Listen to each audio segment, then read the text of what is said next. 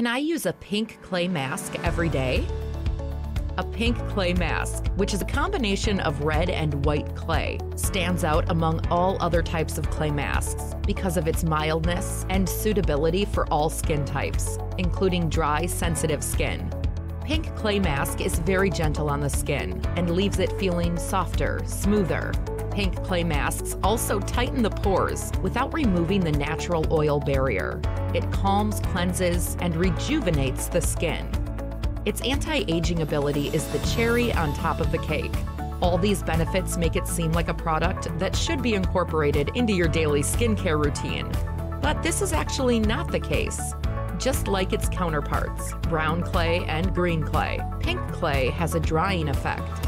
Daily application of pink clay could leave your skin dry and flaky, so do not throw caution to the wind.